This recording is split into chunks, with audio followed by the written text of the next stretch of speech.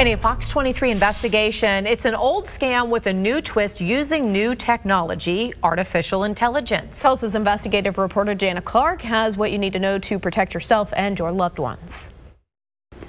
This is a scam you've probably already heard about, or maybe you've even gotten one of these phone calls. Someone calls you and tries to scare you into giving them money. They say a loved one is hurt or needs help, something like that.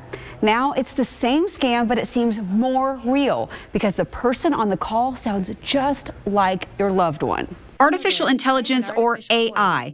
It can be helpful or hurtful. It depends on who is using the technology. Voice cloning. Truman Kane, a cybersecurity expert with Huntress, says bad guys are using AI in a bad way. It's like phishing when someone tries to trick you in an email, but instead they use their voice on a phone call, and it's called voice phishing or vishing. Explain the scam to me. Sure. What we're seeing as a result of AI is voice cloning.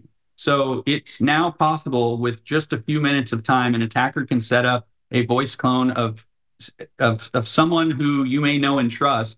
As long as there's even 15 seconds of audio of them available to the attacker, they can clone that voice and they can make a call to whoever they want. They can spoof the number of the person that they're claiming to be. And now, let's say an elderly target is getting a call that looks like it's coming from their grandchild's phone, and it sounds like their grandchild, and they're being asked to give money or to do something else. So now you're getting a phone call from someone who you think it's the number you recognize, you think it's the voice you recognize. That's scary. Yeah, with the rise of AI, the vigilance factor is going to need to be increased quite a lot. And here's how good voice cloning can be. I used artificial intelligence to clone my voice just to see how it sounds, so you can hear the difference. Listen and see what you think. And here's how good voice cloning can be. I used artificial intelligence to clone my voice just to see how it sounds, so you can hear the difference. See what you think? Wow, sounds just about the same, at least to me. What do you think? Imagine now getting a phone call from your loved one.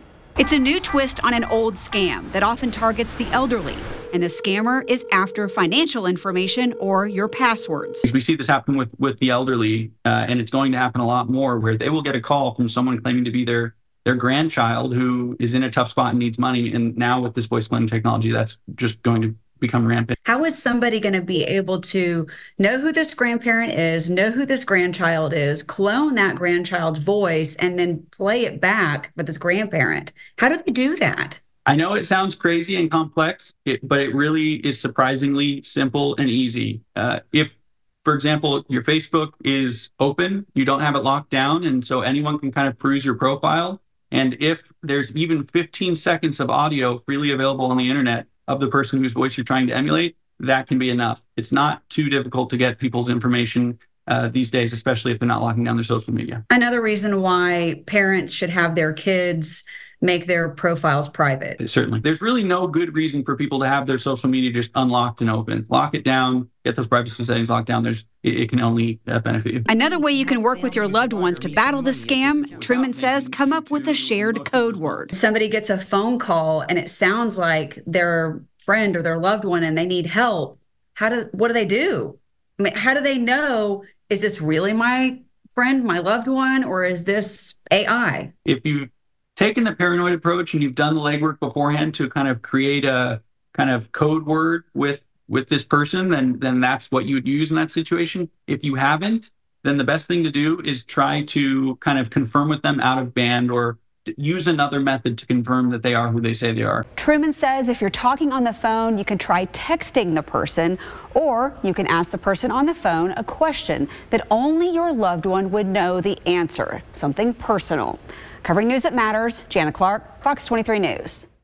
Do you have a tip or issue that you think Jana Clark should investigate? Let us know. Email FOX23 Investigates at fox23.com or call 918-388-5354 or search Fox 23 Jana Clark on Facebook.